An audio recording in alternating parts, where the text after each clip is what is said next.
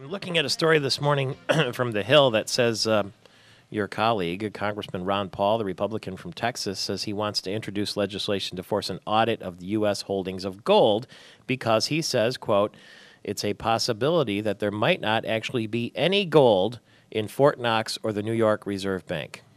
Is that nuts? He's certainly welcome to go there and look. I don't know why we would have to have a bill.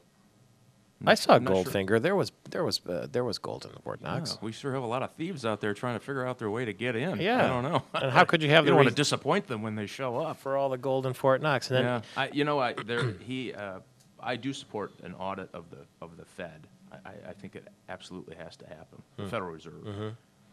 This is where they go to print up money that doesn't exist. I think an audit is wholly appropriate and ought to happen. I'm not sure I understand what he's trying to prove with the gold thing. I don't know. It doesn't need to be an investigation. They can go down and do their own. Have a look-see. You betcha. Audit. He has an oversight responsibility as a member of Congress.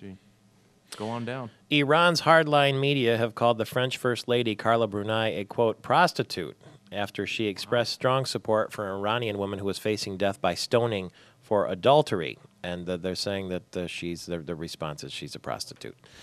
If you bring a knife, they bring a gun. Yeah, it's pretty concerning. And this is it's an interesting debate because when you get the Sharia law individuals who believe that should be the law of the land, and it's based on some of the tenets of Islamic faith, we have to understand that it is horrible to women. In Saudi Arabia, you have to get a special license from the government to have a woman be able to drive a car, and less than 3% are approved. You have to get permission from your husband and the government if you want to get a job outside of the home, and very few are those approved, and most of those are only around children and other women. And so this notion that gosh, we have to be so tolerant, we ought to be pretty angry about how half of the population in these countries are degraded and shoved in the back seat.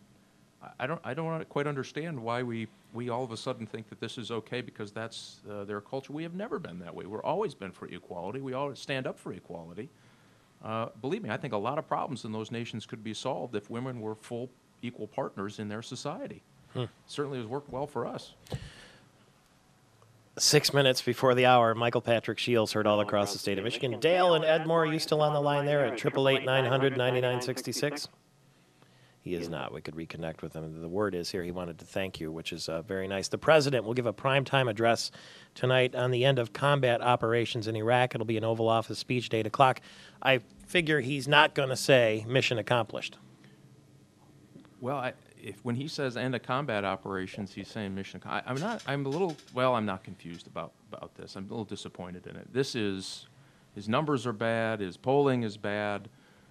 So he's going to get up and announce that he has ended the Iraq war just like he promised. And you're going to hear a lot of it, and it's all political posturing, and it's unfortunate. We're going to have 50,000 people, and their mission today is exactly the same as it was last week, 6 months ago. We got folks who are going on patrol in dangerous areas trying to bring a little stability to Iraq. Now, this was always part of the plan on the surge, is to draw down.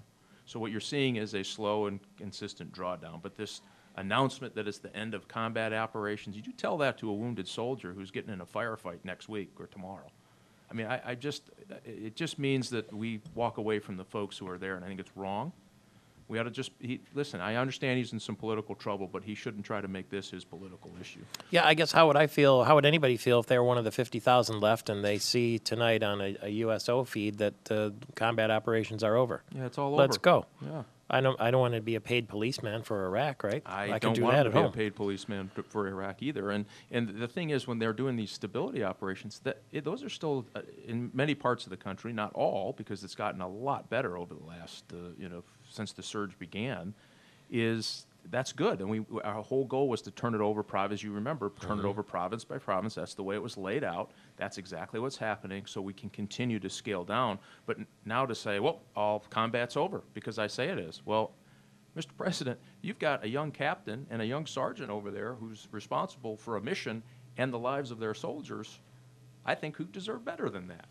I mean, they're still doing their mission, and I don't want the Americans to walk away thinking these folk, the 40,000 people, are over there getting suntans in the sand. They're not.